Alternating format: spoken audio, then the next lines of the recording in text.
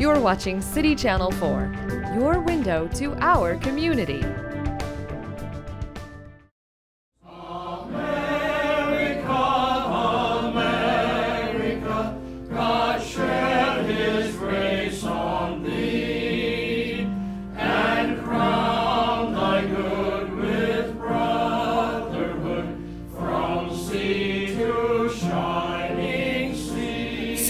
I'm trying to do this a little bit differently today for the introduction of our speaker. I would like Asada's help in co-introducing our speaker for the day. For the occasion of Kartha's 10th anniversary, I had arranged for a dear friend of mine and Kartha board member, Linda Harrar, to fly in from Boston. I was first introduced to Linda through Paula Upsell, head of the Nova Science series, whom I ran into by sheer chance at the TED conference in Monterey, California in February 2006. Then I met Linda Harrar in Washington, D.C. in June 2006 on the day that she and her team were receiving the Bill and Melinda Gates Foundation's Global Health Media Excellence Award. So Linda has been affiliated with Kartha even before I founded the organization, and she has spoken for me at several of the international symposia that I've organized. Linda has been a most precious intellectual as well as moral supporter for my work, which I'm very, very thankful for. Linda and her husband, George, are the nicest people and write the world's best holiday greeting and updates. Both of them are writers. George is a published author whose most recent novel is Reunion at Red Paint Bay. To have Linda in Iowa City is a dream come true for me. Our brand new Rotarian, Asada Caldwell, has a few words now to share with you about Linda, and then we'll start the program.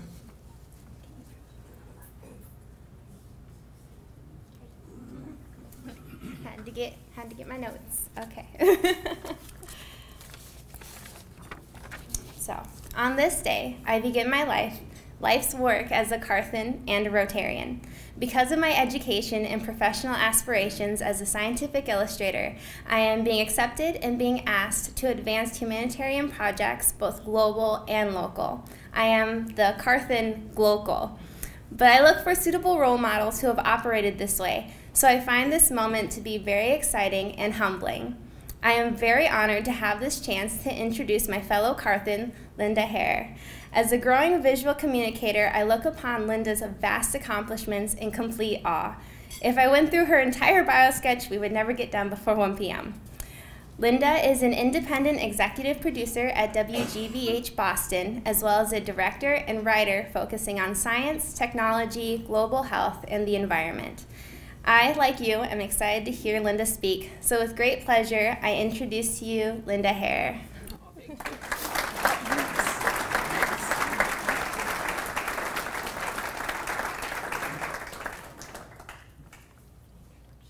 It's my first trip to Iowa City, and I'm thrilled to be here.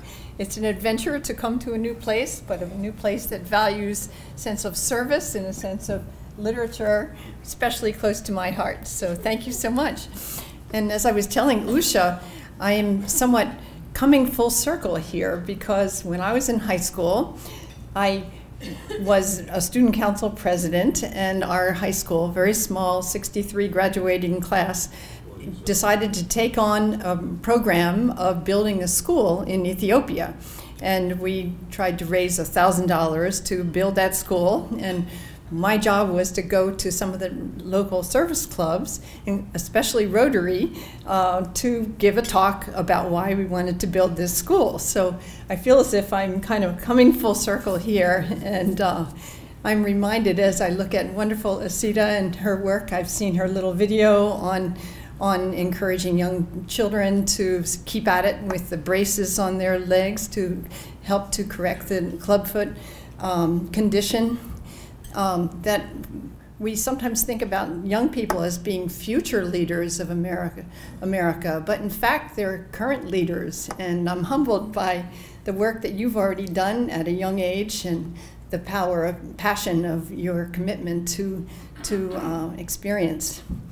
And I want to thank Usha for inviting me. Usha has been kind of a bright light in my life I think you all are very lucky to have her here on a regular basis. She's one of the most vivacious and curious and generous and outgoing people that I know. And I think you see the happiness that comes through her life through being engaged, which all of you are as well in many other ways and other capacities.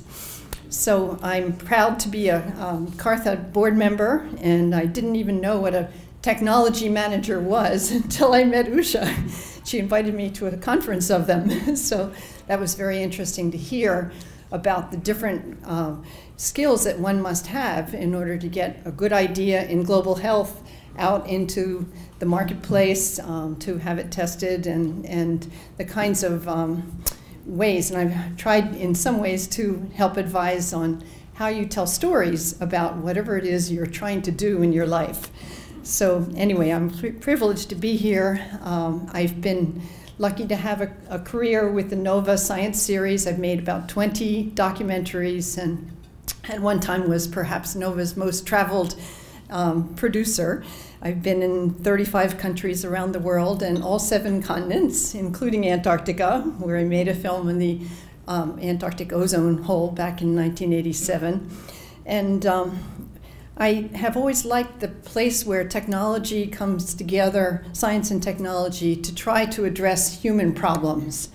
And I've worked on programs from nuclear fusion to animal communication to a portrait of Stephen Jay Gould to a series called Race to Save the Planet. So it's been a very varied life, and I've been lucky to have some of the world's leading scientists explain to me how they do what they do. And I've tried to translate that work into something that will be useful and understandable by a lay audience.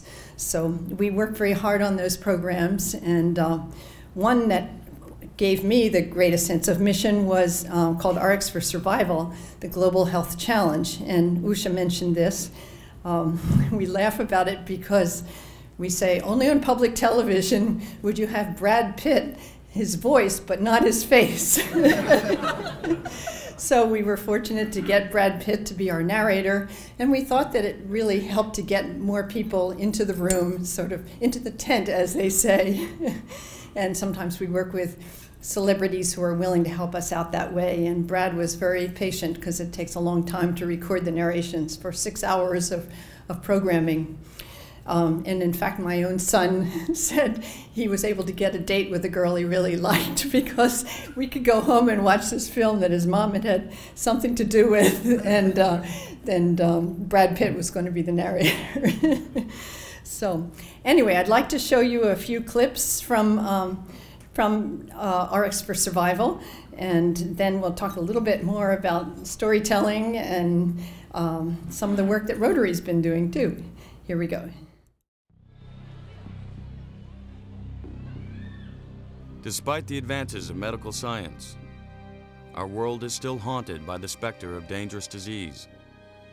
There are now 30-some new diseases that we had never seen before. Not something that has been going on forever. This is new. Microbes know no boundaries, and there is no risk so remote that it can't affect us here. Even ancient killers are staging a lethal comeback. The fact is, there are more people now infected with tuberculosis than at any other time in human history. Have all their brothers and sisters taken? Tell them to... RX for Survival is the story of the greatest challenges in global health today, and of the men and women who are meeting them head on. This is a war. This is the ammunition for the war. A last-ditch effort to eliminate polio from the face of the planet hangs in the balance. If we leave a single child out, we jeopardize the entire world. Really, it's that serious. Strong antibiotics need to reach TB victims in Peru. But these drugs are harsh and difficult to take. We had to go and convince them, please, you need to continue taking your medicines, because if you don't, you're going to die. And the stakes are even higher for Ernest Darko and a landmark program to save the people of Africa afflicted with HIV/AIDS. It scares me, frankly, to think about what will happen if we don't get this to work. I think we'll lose arguably half the continent of Africa. But solutions, even to our most pressing problems, are being found every day, all over the world.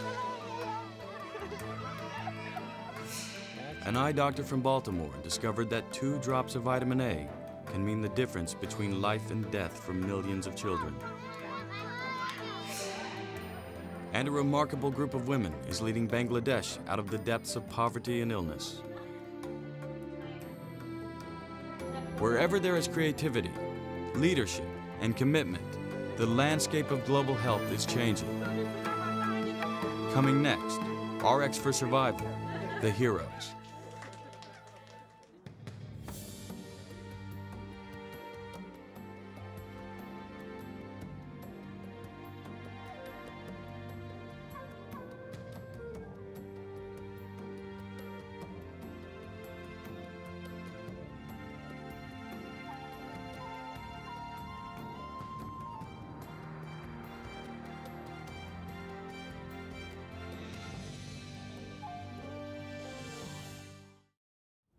Okay, we'll stop it there. Thank you. Well, at any rate, we made this 6-hour series, and we were honored to have the Emmy for the Best Documentary Series. Very exciting for us who had worked so hard, and it was a large team of people who worked on that series. Things have gotten better, certainly on the HIV/AIDS front, since that reporting was done. But now we have new challenges with Zika and chikungunya, and Ebola, of course, was a huge challenge. We hope that some of the public health lessons have been learned. But I especially wanted to mention that the work that the Rotary Foundation has done, or Rotary International has done with polio, has been so appreciated by the public health community. And yesterday, Usha was telling me about Dr. Carlos Canseco, who had really helped to bring Rotary to the table, and I don't think we would be where we are with this wonderful progress that has been made over the years without Rotary's leadership. So what Usha calls globalizing the local and the global has been so important, and I commend you all for having stuck with it, because these are not easy problems to solve. And we were funded for this series by the Bill and Melinda Gates Foundation and by the Merck Company Foundation. And Bill Gates, at the time, I remember, was watching 24 on television, and he said, "Tell better stories. Good stories is what we need to get people more involved in public health and communication." And one of my heroes, who some of you may have run across, Dr. William Foege, who was head of the CDC once upon a time, and then he was with the Gates Foundation. He teaches at Emory University, and now he lives in Washington. He may be close to retirement, but he's such a wonderful guy and has done so much to help the world in both smallpox and polio. And he was very involved with the smallpox effort back in Nigeria and in India, where they pioneered this idea of ring vaccination, finding out who is it who has the disease, going and vaccinating all the people within a certain distance around that patient. And in India, in the sequence we had in RX for Survival, we showed how they employ young children, who know what's going on in the community to come and tell who's sick, who's hidden away, and so on. But Bill Foege told a wonderful story. He was working in India, and he had had a long talk with the village chief, and he said, we really need to vaccinate people because you have a patient here in your community. And he said, is it possible to call in your people and have them be vaccinated? And the chief said, well, they were just here this morning for a different meeting, and they've all gone back to their homes. And Foege looked disappointed. Dr. Foege looked disappointed, and he said, that's really too bad, because we want to do the vaccination. He said, no problem, the chief said. He said, I'll put the message out on the talking drum. So he had his drummers beat out the message to come into the center of the village to receive the vaccinations. And after they had finished, Dr. Foege said, "Just curious, what did you say to the villagers?" And the chief said, "Come and see the tallest white man in the world." Bill Foege's about 6'7", I think. He may look like the tallest white man in the world. He's also just a wonderful, wonderful storyteller, and he uses humor. I've learned so much from him and been inspired by him. But part of what he said was meet the audience where they are, you know, and we tried to figure out what does our audience know about global health as we were thinking about creating this series. And we joke among ourselves that sometimes making television is like creating telegrams for tiny tots. And we imagine someone sitting at home with their hand on the remote, you know, grazing around, figuring out what to watch with sometimes the attention span of a sparrow. And so if we don't catch them in the first couple of minutes, we all think, oh my gosh, there's going to be a thunder of clicks as everybody goes to the next message. So we ran some focus groups around the country to try to figure out what do people really know about global health. And a lot of people thought public health was something that was poor people going to the emergency room and the reason why their child couldn't get their broken leg seen to because poor people were sick and were ahead of them. They also thought that the worst problems of the day, they knew about HIV/AIDS, but they thought that the worst problems of the day, malaria, they thought malaria and tuberculosis had pretty much been taken care of. They had no idea how rampant those two diseases were in the larger world. And they especially thought flesh-eating fasciitis, which had been in the news just recently, and anthrax and threats of smallpox were the major health challenges because these had been in the headlines. And well, smallpox was eradicated. Flesh-eating fasciitis doesn't happen that often, certainly in the US. I'm not sure how widespread it is anywhere else. And you know, the idea that malaria was almost gone was, you know, really an error. So we realized we had a big mission to do to try to correct some of these misapprehensions. So the art of storytelling is really, I think, to put the human face on the story, to create something that engages both the mind and the heart. Because only if the heart is engaged will people really remember what the mind has learned. And sometimes we use these big numbers in our documentaries, which can be overwhelming. Joseph Stalin, who was an expert on mass murder, once said, "A single death is a tragedy. 1,000,000 deaths is a statistic." And he was right. And we throw out these big numbers sometimes, and they just cause people's eyes to glaze over. There's even research that shows if you put 3 children on a screen, people are less interested than if you put one child's face on the screen. So it's a matter of telling stories. Years ago, I was producing a film on child survival, filming in what were called the diarrhea capitals of the world, where dehydration was taking so many lives every single day. Dehydration usually due to unclean water. And about the same time, some of you may remember that a little girl named Jessica fell down a well in Texas. And the eyes of the world were on this situation. For several days, no one could get her out. And virtually anyone who knew the story would surely have reached into their wallet and pulled out $20 if they knew it would help to save her life. But meanwhile, I was very frustrated because the untold stories of what then were 30,000 preventable deaths of children happening every single day weren't getting told. So these big numbers, people don't get them. People don't understand sometimes the difference between 1 million and 1 billion. One way to get around this can be through metaphors. And in Fenway Park in Boston, where our Red Sox play, you could show the stadium filled of with people, and that's 30,000 on a day when they're sold out. But the other important thing is to show where the hope lies, because otherwise your audience will just become numb and turn away. And that's something that we try very hard to put into all of our stories.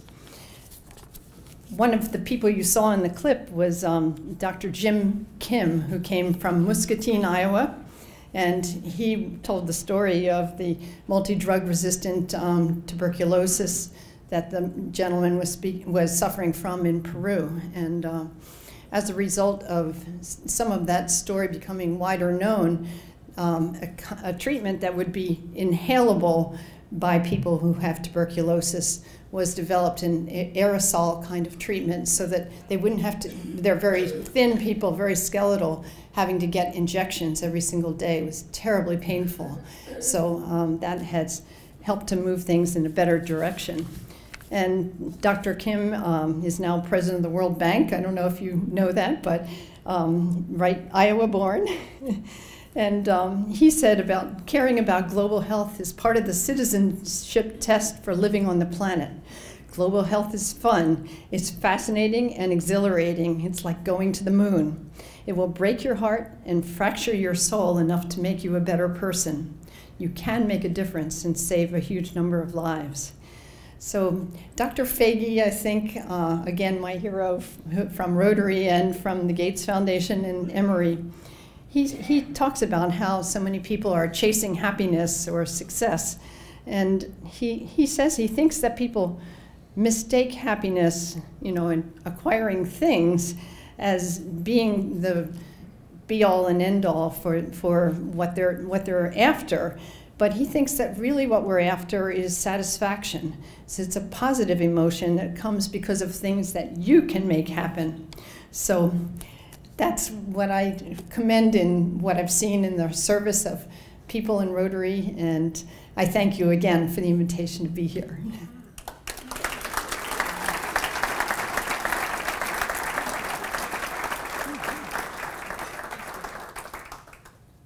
Linda would be happy to take some questions. Oh, yes, yeah. I'm sorry. I forgot. Does anyone have a question they wanted to? So I have planted a couple of questions for the fear that nobody would ask. So if you need to ask, please ask right now. Roger? How did you get motivated to do these documentaries? Can you repeat the question? Linda? Yes. The question was, how did I get motivated to do these documentaries?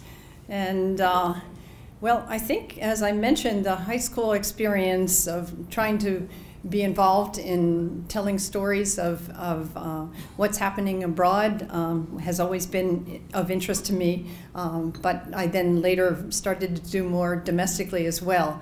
And it was the early days of the Nova Science series, and I was intrigued by the idea of showing what can be done when science and medicine and technology come together to help solve human problems.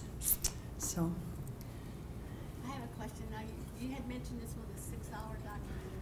Yes. Now, how long did it take from implementing to get it? Sure. It was about 2 years to produce the whole. Yeah, I'm sorry.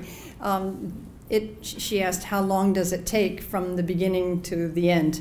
I would say it took about 2 years to make the documentary series. They filmed in, I think, 20 different countries altogether. And we had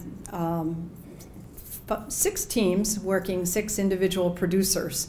And it takes about 6 to 9 months to actually film a whole 1-hour documentary for a Nova kind of experience. I don't know if you know, Nova's been on the air for 44 years, which is longer than Friends, even I Love Lucy. So we're excited that it's still here and seems to be still very live and vibrant. But making that series took 2 years, and we did a major effort on child survival in concert with it. We held a giant conference in New York where the 3 Bills came, Bill Clinton, Bill Gates, and who's my third? Bill Foege, of course. And they had a great conversation about global health. And we brought in frontline providers of global health. We did a whole Time magazine issue that was devoted to global health, and I think we really helped to change particularly some young people's ideas about what they wanted to do going into public health, domestically or abroad, as a result of that. Yeah. There's one. Oh. What is the picture? Oh, that picture. That's part of the animation for the title. It's a spinning globe that shows you, we use that as a device to kind of create what we call the seriousness of the series, which helps to draw it together. So we had different producers working, and you want the audience to feel there's something that ties things together. So the spinning globe helped to show you where's the next story. So that's about to spin to the first story. Yes? Oh, sorry. Who funds all this? Who funds all this? Yeah.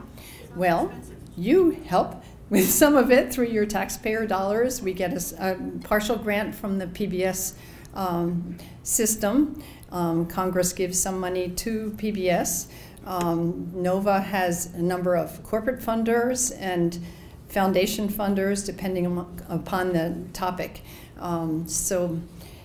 Yes, it's this one was by Bill and Melinda Gates Foundation and Paul Allen in Seattle, who was Bill Gates' former partner, and also the Merck Company Foundation put money into this. So we're grateful to them. And you know, I have a friend who is just doing a series about business leaders, and I was remembering that years ago I went to Ted Turner because we were trying to find money to do a series, and he said, "You mean you guys have to go out and beg for the money to do your programming?" Because he was just starting the Superstation back then, and we were laughing about that. But my friend was saying, you know, it's the business leaders who make things happen, you know, in the world. They make jobs. And people like me who have lived in the nonprofit world, we stand on the shoulders of people like you who are out there making things happen. So we're grateful for that. Could you speak to the work that Bill and Melinda Gates Foundation is doing on malaria prevention? Yes, they've put a lot of effort into malaria prevention, and I know they're working on possible alteration of mosquitoes so that they will not be able to reproduce to spread malaria. And they have a lot of hope that they can get the malaria very much tamped down in the near future. Years and years ago, there was a big effort in Brazil to use DDT to spray against malaria, and it came very, very close to knocking it out, but then the environmental concerns came up about, you know, what was going to be the impact of DDT on the ecosystem. So it kind of came roaring back, and we hope that there is some new progress on bringing it down. And certainly those malarial bed nets have been extremely helpful. In their bed nets have been distributed, well, they're beginning to be manufactured in Africa and distributed all over. So if children can be protected by bed nets, mosquitoes tend to bite either in the evening or the late day or the early morning. So thank you. Linda, I have one last question for you. Yes. My whole passion is about thinking on ideas and how they are gestated, how they are birthed, how they're nurtured. So can you go back and give one example of how an idea even was born, which became a documentary? Okay. Well, my most recent production was a program called Wild Ways, and I work with a colleague in Colorado. This is about protected corridors for wildlife that need to migrate for one reason or another, or either for purposes of healthy breeding across populations of creatures, or also for seasonal food, particularly in a time when climate is changing and it's getting harder in some areas either for drought or extreme flooding reasons, to find the proper food. So there's an idea in Yellowstone to Yukon, which helps to tie Yellowstone Park to various national parks all the way up into the Yukon, and that's helping a lot to keep animals going in a crowded century. And it's building overpasses over highways, and somehow they carpet them with trees and shrubbery, and the animals seem to find the way over the highway or under, and it helps to stop traffic accidents too, which can be certainly lethal to human beings as well as animals. Super. Thank you so much for coming, Linda.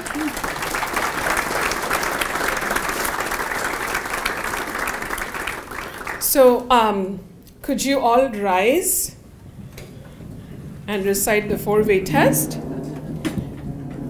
In everything we think, say, or do, is it the truth? Is it fair to all concerned? Will it build goodwill and better friendships? Will it be beneficial to all concerned? Our Rotary meeting is now adjourned.